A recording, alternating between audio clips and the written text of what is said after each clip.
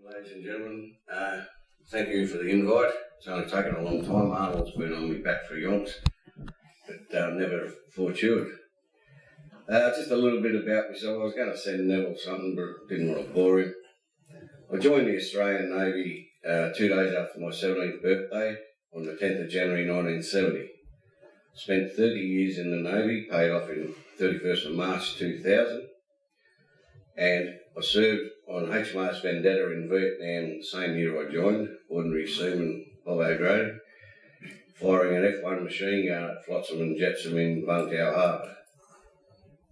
Vendetta was a gunship, and we bombarded Vietnam quite a bit. Then after we got back the following year, April 71, I went and done my category training at HMAS Watson, and then I joined HMAS Brisbane, a guided missile destroyer. I was going to be a physical training instructor. I used to be pretty fit in them days. Things have changed. It's probably age. But at any rate, no signal was coming through because I had the recommendations to become a PDI. And so the signal came through for Submariner. So I put my hand in the air. And after passing all the psych tests and whatever you got to go through, found myself in UK 3 weeks later on the 1st of February 72. And so I spent 28 years in Australian submarines. I'm currently the president of the Bombard Area RSL sub-branch and have been for 12 years. I love it, and been asked to join a lot of other committees, and I've still got enough on my plate as it is. Right, just going to go through a slideshow. Anyone here know about AE1 and AE2?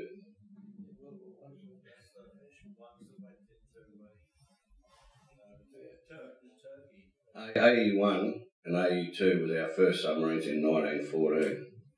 AE1 was lost off Rabaul on the 14th September 1914. She was in accompaniment with HMAS Parramatta, and there's a flotilla of warships some 12-15 miles away.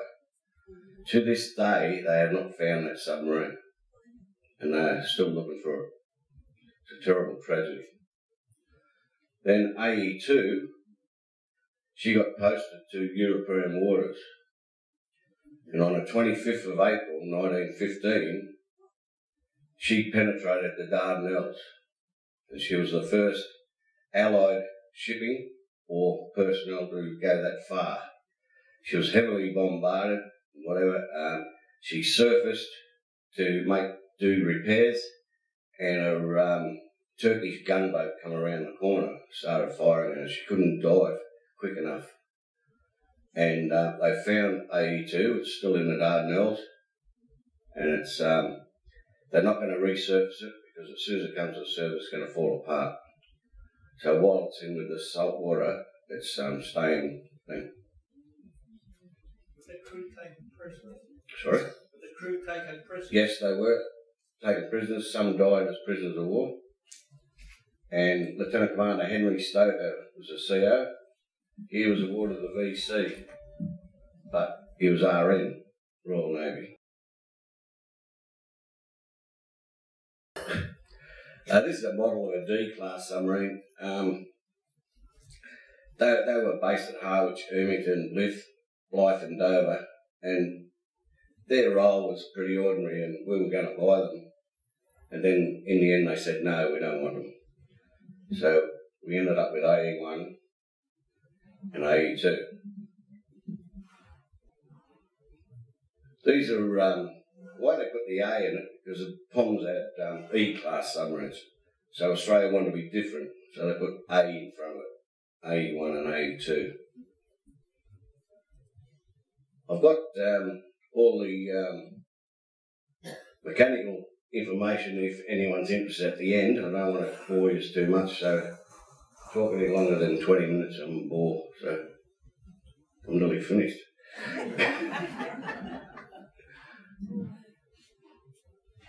What size motors did it have? What size motors? 2 8-cylinder diesels, 1600 horsepower. And obviously diesel electric.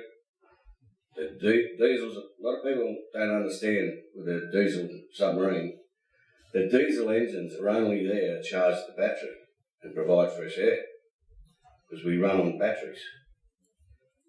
When we get to the Oberon class that I served on, I'll tell you a bit more about that. Berrima, that was a maintenance type vessel to look after the AE1 and 2. Here he is, Henry Stoker, rough looking character. Not as bad as the U-boat captains, so pretty rough.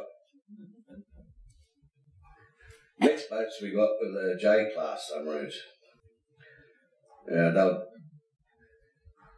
had a surface speed of 18 knots, displacement of 1,210 tonne. They weren't a very big boat, whereas the AE1 and AE2 was slightly smaller. But these boats were actually top heavy, and they didn't last long with us because they were all forever defected. And actually down in Port Phillip Bay, you've got the wreckage. I think it's J1 or J7. I think I've got a slide here. As you can see, the ugly looking vessel. That's at Flinders before they become scuttled. And there's parts of the wreck side down in Port Phillip Bay. Our next class submarine was HMAS Oxley and Otway. They're a 1926-27 model, and they were quite a good submarine. 275 feet in length, 29 foot 7 beam, and a draft of 13.3 inches. 1,870 tonne, which is quite a big jump up to what the previous submarines we had. There's 3 of them alongside in China. HM's Submarine Oberon and HMA Submarines Oxley and Otway. This is a Dutch submarine that was on loan to Australia. They were the K-class submarines. Any has been on up to Carlingford in Sydney. There's a memorial there for K13, which lost all hands. When the submarine base was at North Sydney, Neutral Bay, every year we'd go and celebrate that and have like a divisions and whatever, a memorial service for it. Some die-hard submariners that live up that way still conduct a service there in memory of those guys on K13. Adamant is another vessel which looked after the submarines, fueled them, done all the maintenance, etc. And we come to the T-class submarines. These were British submarines on loan to the RAN. T-class submarine had a complement of 53 guys. Displacement was 1290 tonne surface, 1560 submerged, 270 foot 75 6 inches in length, and a beam of 25 6. We used to while they were on loan to us, they use them as clockwork mouse, they call it. They'd go out and train our surface fleet. Like they'd go in each week and whatever, and they generally only spend, say, a week at sea, come in for the weekend and go out again, etc. But it was just mainly to get our surface fleet up into ASW action. So some of you might know where HMAS Penguin is, Middlehead, Balmoral. That's where they were based. G-class leaving the Papatū Island, heading back to sea. Oberon class, my favourite boat. We purchased our first Oberon class submarine, which was HMAS Oxley, in the mid-60s, and she arrived in Australia on 18th of August 1967. It just happened to coincide with the opening of the new submarine base, HMAS Platypus, at Neutral Bay. And it was a big fanfare when she turned up. I wasn't in boats then, I wasn't even in the Navy, but it was a really big fanfare because that was our first Oberon class submarine. But she was pre-swap, had a sonar dome like that, and wasn't until 1980 that actually it was Oxley was the first one become a pre-swap submarine. Pre-swap is pre-weapons update program. We got all new fire control and sonar. That's a control room of an Oberon class just on completion of refitted Cockatoo Island. We've got new fire control system and everything like that. So even little Giuseppe in his fishing boat out there is a target. Every contact we get is a target. And we track that target, a potential target, right? But we track it all so we know exactly where everything is. I mean, it's not only the sonar that we've got electronic warfare, we've got E-Link, which is wireless mast put up, intercept transmissions. A submarine, virtually, is a surveillance vessel. Some of you may say a spy vessel, but I'm not allowed to say that. That's HMAS Platypus yonks ago.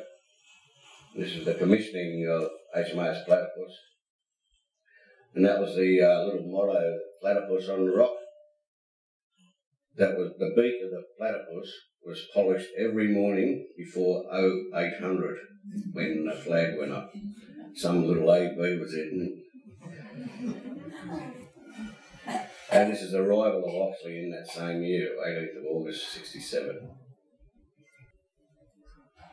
Onslow up on the slips in Western Australia. 4 boats alongside there, all pre-swap. So Ryan being commissioned in Scotland, Greenock. That was our fancy outfit in the early days. Not wearing can't see me camouflage overalls these days. We were real sailors.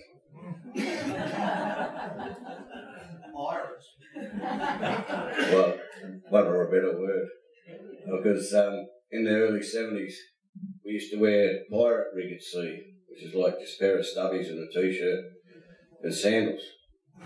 And they were the good old days because when the submarine is doing special ops, we've got to shut down the air conditioning and it becomes very, very, very warm. And just in the sound room, which is just off the control room, which was my domain, nothing wrong with it to be 140 degrees Fahrenheit. And that's why we were glad we were in pirate gear. Well, this is a submarine escape suit. When you go to UK and do the escape tank, you do a 30-foot free ascent. All you've got is a stole on around you, a nose plug, goggles, and you've got to blow out all the way to the surface, because that's how divers get the bends, with an air bubble in their bloodstream. And if you don't blow out correctly, you'll burst your lungs. So if the first time you ever do it, you do 2 30-foots, is correct what you didn't do. You've got divers in the tank as well, and believe it or not, they give you a good jab right there. So you soon learn to breathe properly, because you don't want that, because you got nothing left. But then you do a 60-foot free ascent. Then you go to the bottom of the tank and you do a 100-foot free ascent. With the 100-foot free ascent, all you've got is a bib, a built-in breathing system, you know, like a diver's mouthpiece.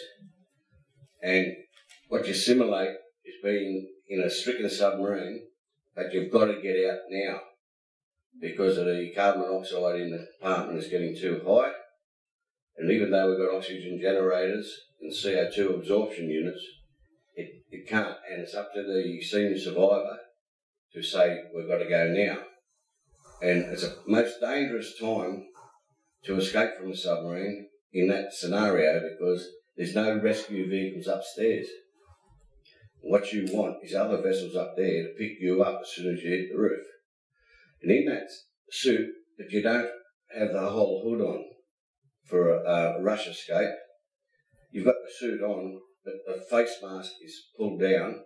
You've only got your nose plug and goggles. And you've got your breathing thing. There's a whole line of us coming to the escape tank, right? This is the tank here. Whole line of us. Before you move on, you make sure that next bib works. Because if you take it off him and it doesn't work, you're dead because of the carbon monoxide in the compartment. So you check it's working properly, then you release your one and have the new one. And you move on, and then it's your turn in the tower. You take a great big deep breath, you go under the skirting, and as soon as you clear the submarine, you start blowing out all the way to the surface. You continue blowing, you do not stop. And believe it or not, when you get to the surface, you've got yards of air left in your lungs. Believe it or not, it seems like your lungs are about this big, but they're not. But it's because the amount of air you got in, because you're under pressure. And what they used to do, they do it in Western Australia now, with the tank there, I've done that one as well. But what they show you in UK, the thing is, if you do not breathe out, you know, a wine cask bladder, you know, the silver things, you blow it up, an empty one, of course. You'd be pretty full when you got on the surface. But at any rate, you let it go from the bottom of the tank. As soon as it hits the surface, it explodes.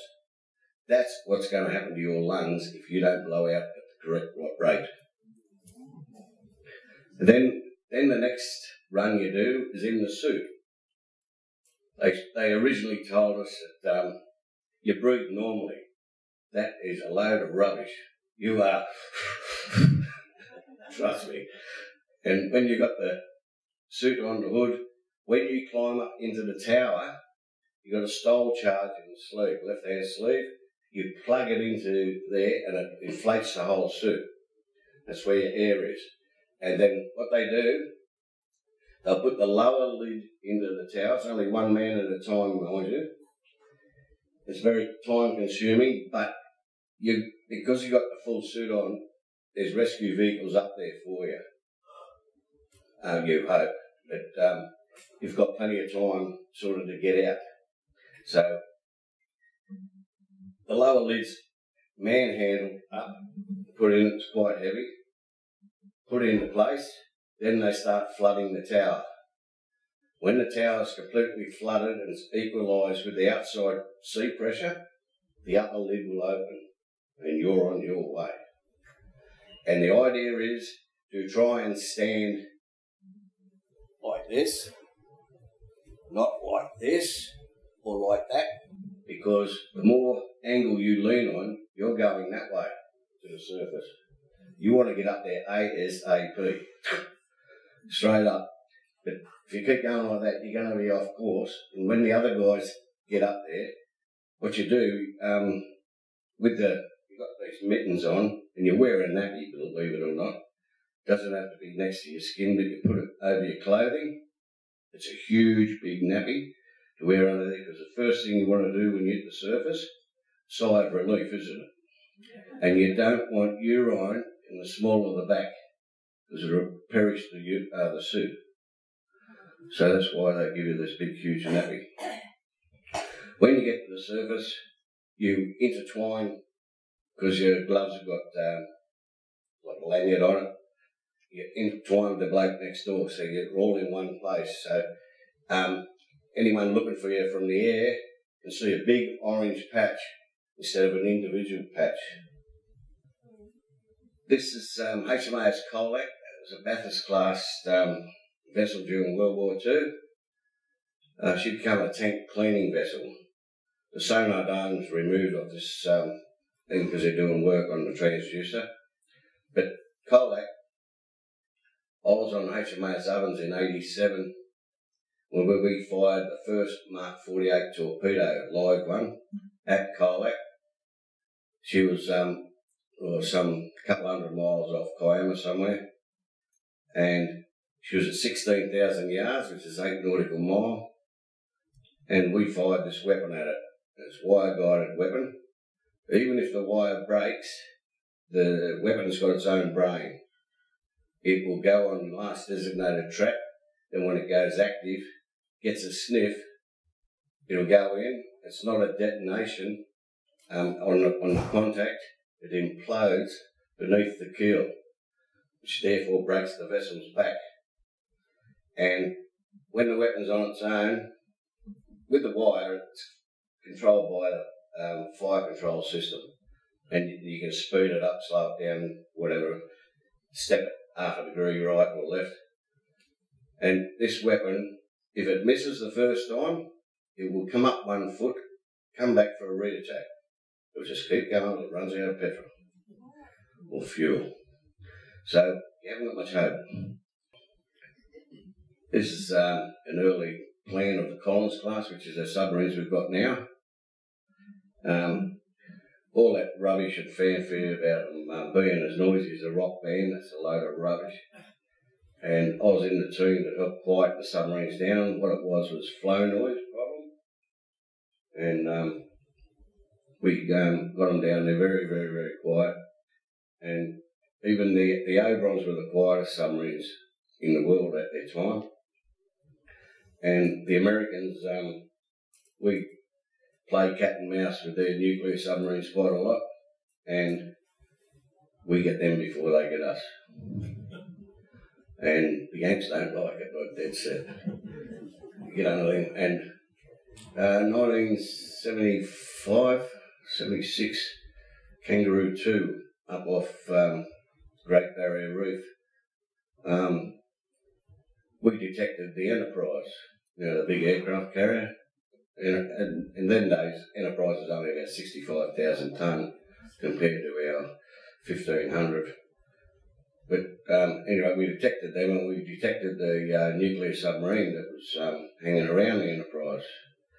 And my captain said, train on the bearing and give them 1 transmission. We went active, because we don't go active because you're going to give your position away. We just listen, passive. Anyway, we pinged on this American nuclear submarine. We got the range and whatever, and would have been 15 seconds later, he pinged back. But it was all good. We got it in, the Yanks denied us actually sinking in a peacetime scenario, right, the Enterprise, but we had pictures of the Enterprise from the periscope, and they still denied it, and I had all the acoustic tapes to say we got you. Collins on our launch, and now there's a bit of mixture of stuff here. This is Otway and Oberon class being cut up for scrap, and and Otway is the submarine down in Holbrook. If you've been through Holbrook, the submarine in the park there. That is not the actual submarine. That is only fiberglass. That is the casing, which is there for streamlining, because the submarine is just a pressure hole. But you've got all these valves coming out all the way through it. And you can't go through the water with all this noise, which is going to create flow noise. Again, give your position away. So they put a casing on it, which becomes a working platform, and there for streamlining. What's underneath that looks like ballast tanks down in Holbrook is concrete, so they make it look like submarine there. There's no way in God's earth you're going to get a huge submarine down there. This was our first Vice Admiral Submariner. Ian McDougall, what a wonderful gentleman. He is a lovely man. And by the way, this badge, that is the submarine badge to say that you are a qualified submariner. And we each year we have submarine reunions in a different state. Unfortunately, not being a millionaire, can't afford to go to every state every year. But my partner and I went to Adelaide at the end of September. 5-day get-together. And some blokes you haven't seen for 30, 35 years. And it's really great to get up. The camaraderie between submariners is one of the best in the world. And that goes internationally.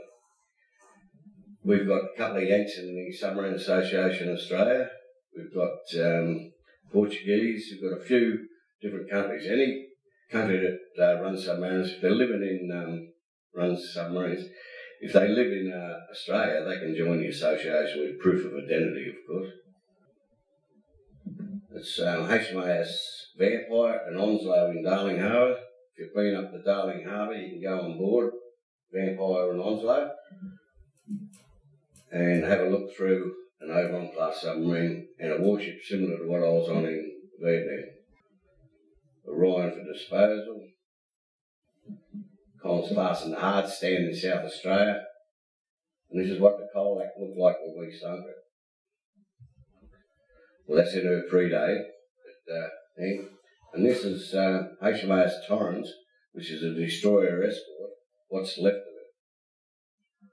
A Mark 48 torpedo was fired into that in Western Australia in '99. And as you can see, the vessel's starting to break up from both ends. Yeah, the other half's gone.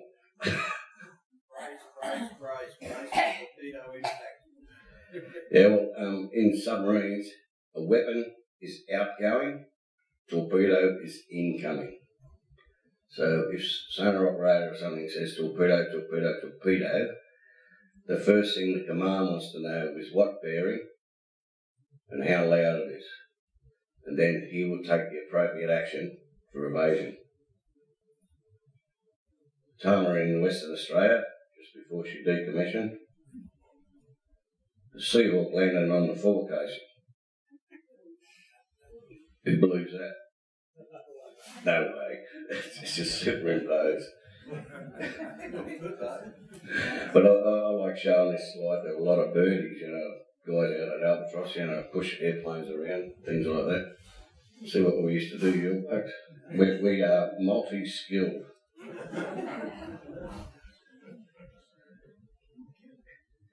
This next slide is a deep submergence rescue vehicle. That's the type of thing that will come and look for you if you're stranded on the bottom. Therefore, if you're not in real deep water. And this skirting sort of thing on the bottom there, that connects to the submarine escape hatch. On the Oberon, we had a forward and after escape hatch. On the Collins, we've only got one, which is in the centre of the vessel.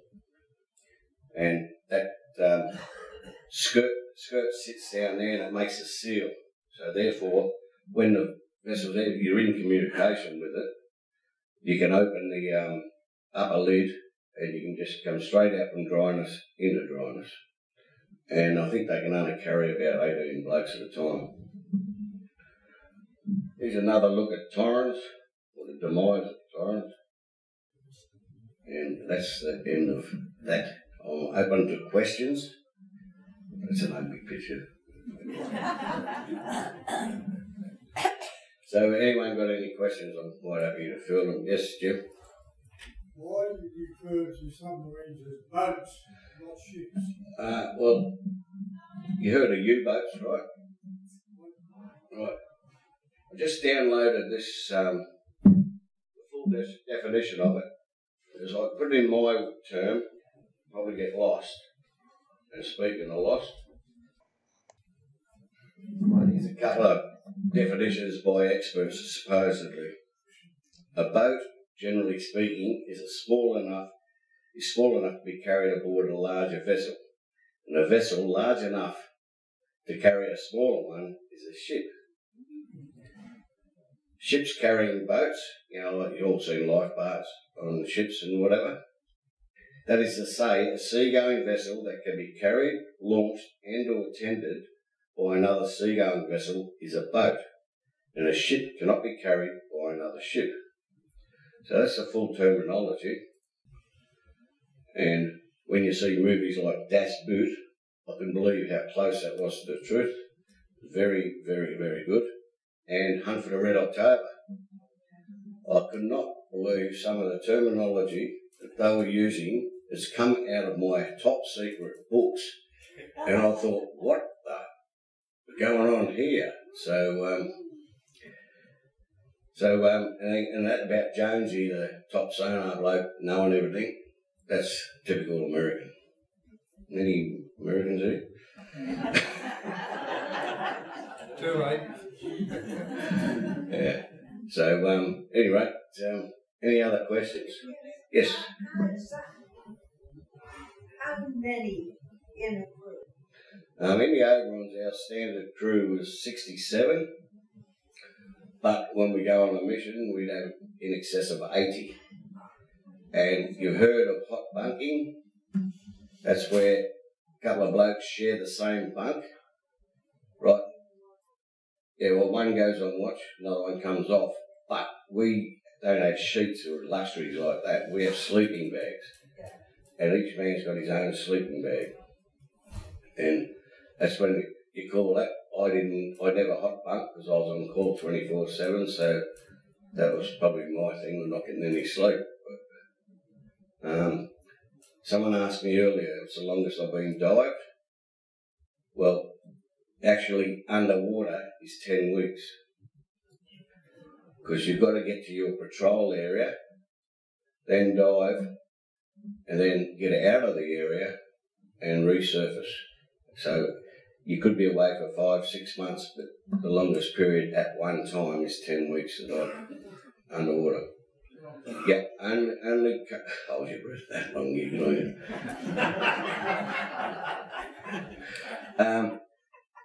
I mean, the submarine comes to periscope depth to put up the snort exhaust mask, which is the same as a kid in a swimming pool. You know, a little thing, he's got a little ball in his snort thing. If a wave comes over that, the ball shuts and he gets no air. The next thing, the kid's up to the surface like that. But it works the same thing. If you've got too much back pressure or too much water over top, the ball will shut and the diesel engines are not getting any air.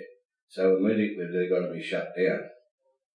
Like I said earlier, the diesels are only there to recharge the batteries. And that's it. And any other questions? You got a question? You just answered the 2 questions I was going to ask. Well, you're smart, eh? So while you're running on the surface, yep. You actually have got the diesel engines, but all they're doing is still charging the battery. Yeah, they're running all the time when they're on the surface, just charging the battery up. Like a hybrid car today, where it's got a diesel engine which is just running electric motor to drive 4-wheel. Yeah, it's you got like in the Oberon we had V16 diesels, and they're pretty big stone crushers. So I also enjoyed your part where you were talking about escape. Yeah. I did a lot of sub-aqua work in England, quite a bit, with the aid of my wife, and that's how I'm wearing hearing aids, because can't hear you. I was diving underneath the ice in a lake in England, and I was only down, 10 feet. And it was freezing water. Of course. Unfortunately, lit a bonfire on the beach, on the shore, where she was boiling a kettle to pour in a wetsuit, when I came up. But I held my breath coming up, and I perforated my eardrums. Yeah, that's what you get when you don't blow out correctly. Yeah. The kids, I was so cold, you naturally seize up. Yeah. But the kids thought it was marvellous. I could lie in the bar, hold my nose, and lie back, and blow bubbles out my ears. I know a joke. I won't go with it. Yes. How did you cope with the close proximity of so many people in such a small place? Well, that's part of your psych test for claustrophobic. And anyone, whilst you're under training, you are being watched not only by your sea daddy, the guy's got to sign your task book off. So what you learn in the classroom, right, is part 1 and part 2. It used to be part 1 and 2. Part 1 is general submarine knowledge. Everyone's got to know that. Got to know every valve, what it feels like in the dark, what's it for. They're all got different knobs and stuff on them, and you've got to know every one of them. Then you do your part 2, which is your category. Say you're a sonar operator, you do your sonar thing, or electronic warfare, you do your electronic warfare stuff. But in the late 70s, we got rid of radar plotters. They used to be our EW operators, so they had to change category, and a lot of them changed over to sonar operators. And being a supervisor in sonar, radar, electronic warfare, I had to do the EW course as well, because I can't tell my lads to go and do that, and I don't know what I'm talking about.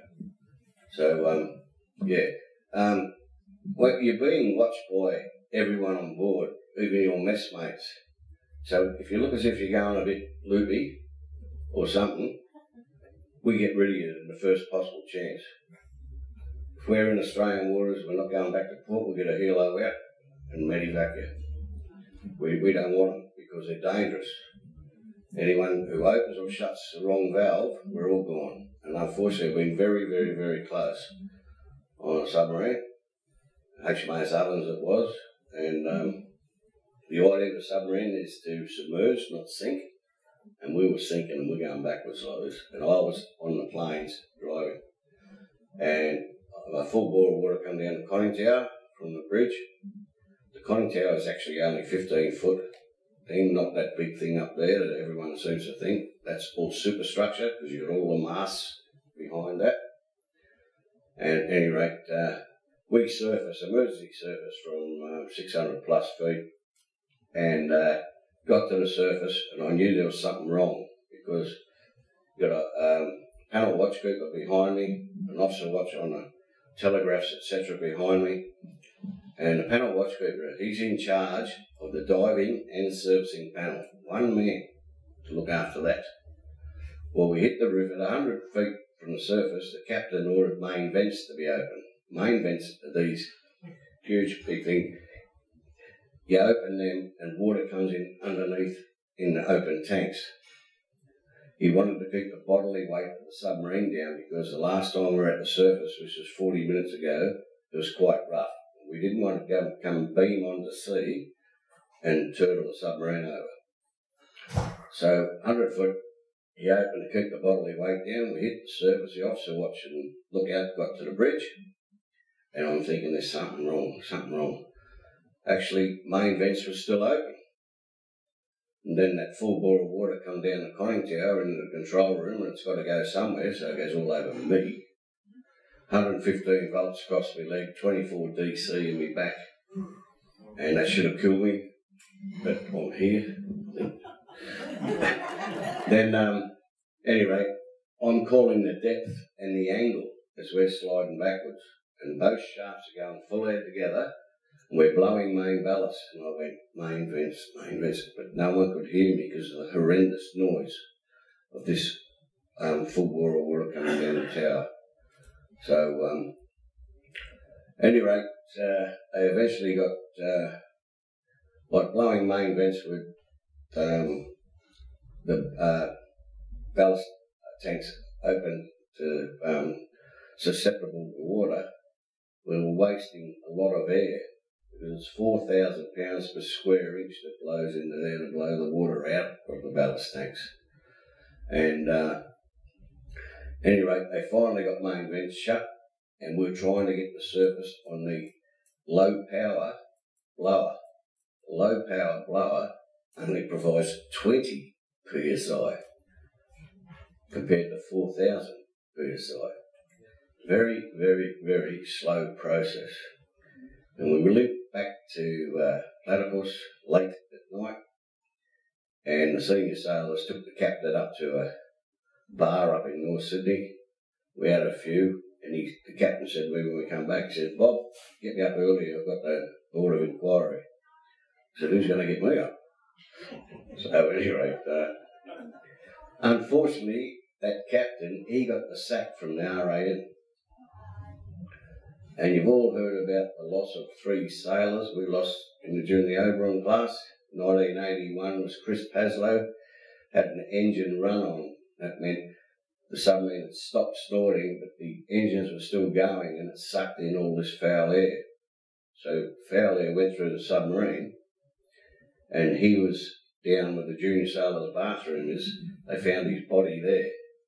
He was only a young bloke under training, whereas everyone in the control room were on another breathing system. And any rate, so that was 81. Then 3rd of August 87, we lost 2 lads over the side of a submarine. The submarine dived while they were inside that fin, that big area there. They were stowing the towed array sonar. And no one had done a proper checklist. The submarine dived, and there was evidence that Able Seaman Mark Rowe, the senior bloke, this was the other bloke, Huey Bear Humphreys, he was a trainee. Anyway, there was evidence that he tried to cut the lashing on the upper voice pipe cop, because normally when you dive, the lower voice pipe cop remains open until you go down to, say, 70 feet back to 53 feet to get the air bubbles out of the tanks. And then you'll shut the lower voice pipe cop in case someone is still up there. But this submarine was a cowboy boat, and they shut the lower voice pipe cop immediately. Their bodies have never ever been found. And Huey Mark Rowe, the AB, he served on a couple of submarines with me, and pretty bad at the time. Any other questions? How were the people on this submarine fed? It's a practical thing, but... How were we fed? We had 3 to 5 meals a day. We had 2 chefs, and we had very good meals. Very good meals. But a submarine, a nuclear submarine and a diesel submarine, we can stay at sea at the same time. The only thing that stops us not staying at sea, especially the nuke boats, because they don't have to refuel or anything, is morale and how many victuals you got left. You run out of food, the boys, the morale's going to go, what? So that's when it's all over. So normally 3 months is all the provisions you carry for. We've had this submarine accident off the east coast of South America. Could you give us maybe an insider's view of what's happened there? We've seen it in the news and in the media. And there's a lot on the submarine website. We're all very, very, very upset. What we think's happened, the submarines dived, but they knew where it was coming from, Uishua, and where they were off to, so it's got a designated track, so the high command know where it was going. And then when they heard that explosion, that was on the same track. It was about 200 miles further on. So what me, as a submariner, possibly thinks happened, they've had a fire, possibly an electrical fire, and when you have a fire in a submarine, you do not surface, because as soon as you surface, you're letting all the oxygen in and you're dead anyway. So what the idea is to go deep and sort it out, because if you're at periscope depth, you've got someone on the after periscope maintaining surveillance, you've got guys operating gear to electronic warfare, pick up any radar emissions and things like that.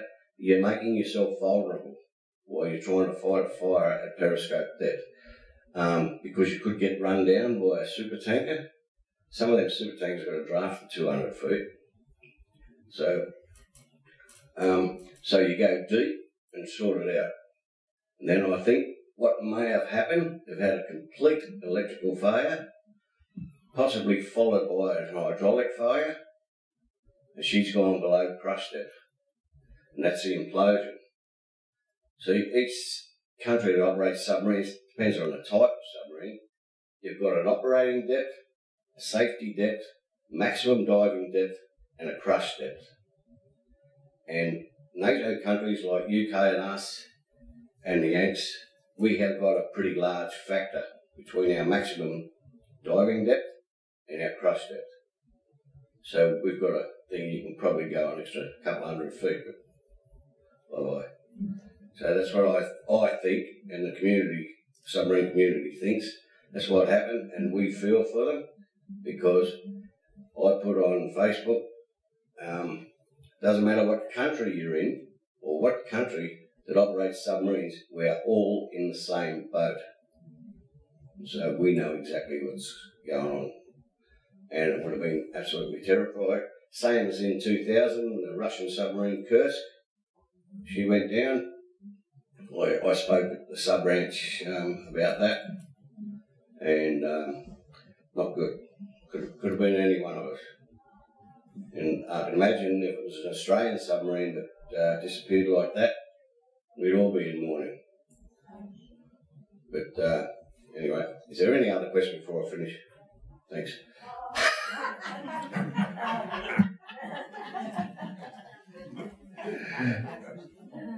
Yes, thank you very much, Bob. Give Bob a hand for.